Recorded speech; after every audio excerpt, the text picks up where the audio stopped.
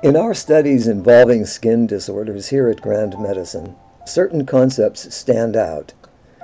Quoting from Harrison's Principles of Internal Medicine, quote, "The challenge of examining the skin lies in distinguishing normal from abnormal, significant findings from trivial ones, and in integrating pertinent signs and symptoms into an appropriate differential diagnosis." Unquote. In fact, most signs presenting on the skin actually involve internal processes. That is, problems inside the body, and not so much about the skin itself. The range goes from goosebumps to cancer. Here's an example. A patient presents with a large, nasty-looking patch on the skin of his left lower leg, above the ankle. Both patient and healer are wondering, could this be a malignancy? Now, all of the latest iridology and sclerology maps tell us that the skin areas are located in the outermost map zone. Straightforward enough. If the maps show the skin in their outer zone, the outer zone is where we should see the Eyology marking that represents the lesion, right? Well, not necessarily. Per the Harrison's quote, and as we at Grand Medicine have been observing through the years, the skin could well be reflecting other bodily problems, especially chronic ones. The left iris image here could be referencing the leg circumstance as a raised white radial with rarefaction. Now, although we do see an apparent neoplasm vulnerable sign in the sclera skin zone of the left leg, many other body areas are showing these signs, in both the iris and the scleras. We see these neoplasm vulnerable signs also in the descending colon, the sigmoid, the spleen, the right lymphatic duct, the bronchus, the prostate, and the liver. We seem to be getting increasing evidence that the skin situation, in Eyology terms, is essentially reflecting significant problems inside his body. In a further attempt to resolve this issue, we look back into the patient's intake health questionnaire, where we learn both family and personal histories of bowel problems are occurring. Another factor to consider is that both the bowel and the skin are major organs of elimination, which fact ties them together functionally. We reason that this could well have influenced the appearance of the nearby sclera marker, making it a sign of an attempted purification.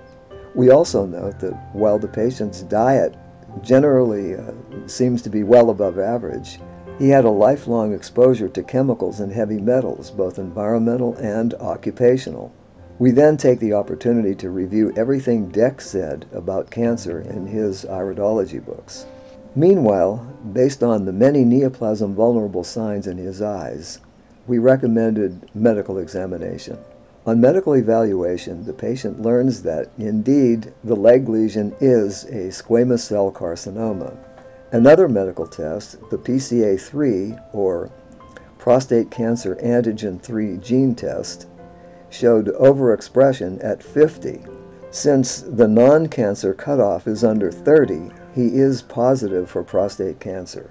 His toxic element clearance profile from his urine showed his body high in several areas, especially lead, aluminum, arsenic, gadolinium, and uranium.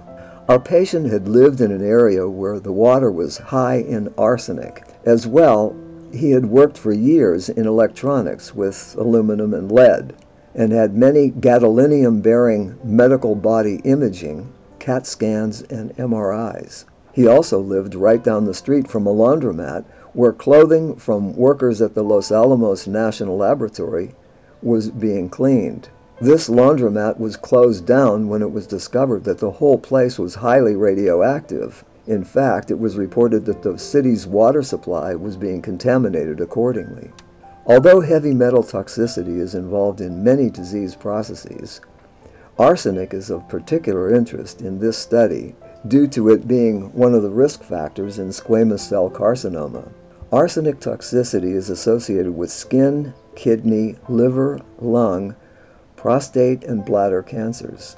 Skin cancer risk factors specifically include exposure to UV light, fair skin, older age, being male, chemical/heavy metal exposure, weakened immune, HPV, and blue eyes, all of which were true of this patient.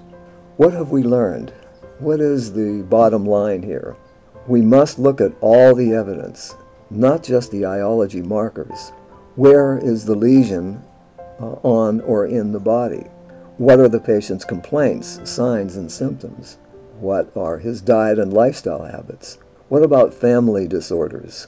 What do other health practitioners and their tests say about the situation? When everything is considered to the best of our ability, we make our recommendations.